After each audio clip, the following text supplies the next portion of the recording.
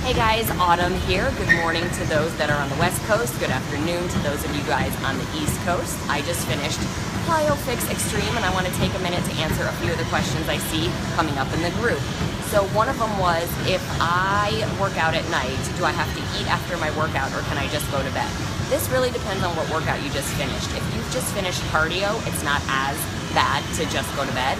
But if you finished a weightlifting workout, you really need carbohydrates and protein within an hour of finishing that workout to help rebuild and repair the muscles and to restore your glycogen levels.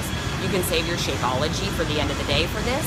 When the Beachbody Performance line launches, it is going to be amazing for this because we have the Vanilla Recharge, which is really specific for this, for having right before you go to bed. It'll help repair the muscles and it'll help with muscle soreness. So you're in for a treat when that one comes out. The other question or comments I guess that I see coming up is in regards to unsweetened coconut or almond milk and people getting really excited that 8 ounces is no longer counting as a yellow. That is not what I said. I said I have 4 ounces along with water mixed into my Shakeology and that I don't count that as a yellow.